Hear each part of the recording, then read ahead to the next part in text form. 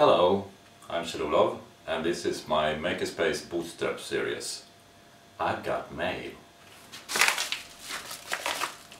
It's a package from Scandinavian Photo and let's see what's in here.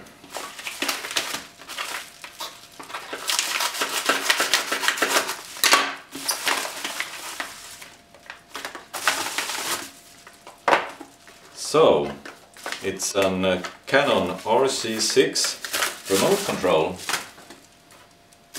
and the reason I bought this is because I'm using my EOS 60D camera to make stop motion images and other filming for my YouTube channel, and I actually bought a cheap remote control and it lacked a function.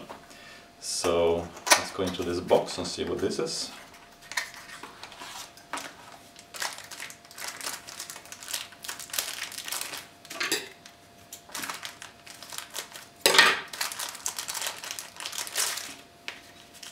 Huh.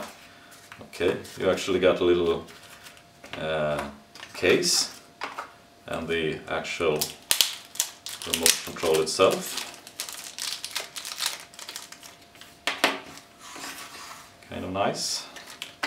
And I suppose you get an instruction manual in every language you can imagine. And let's put that aside. So, well, there you have it. So, the Canon RC-6 remote control has a function that cheaper ones doesn't have. I actually first bought this one that's readily available on the web and quite cheap really. So I bought this one to remote control my Canon EOS 60D, and I didn't understand that what this does is it has only one function. It's you can trigger the picture, the shutter on the camera, but you can't control the filming function.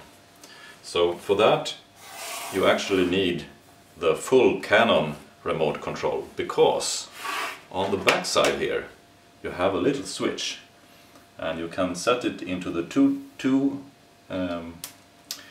don't know if you see that, you can put it in the 2 position.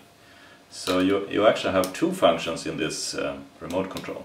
So when it's not in the 2 position, when this switch is downwards, then this remote control works exactly as this cheap one.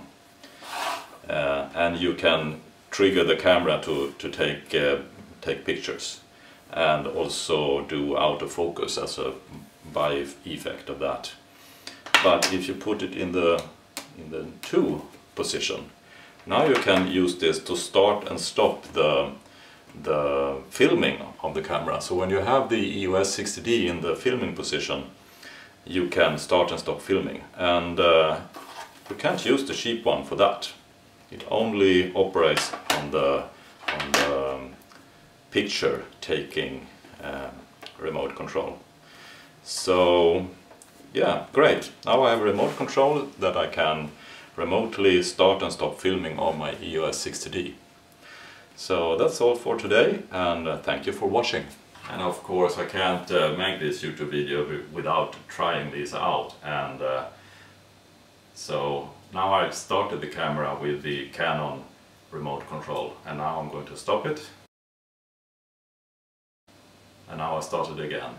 And you just have to trust me, that wasn't a cut in the post-production. I actually operated the camera with the Canon remote control. So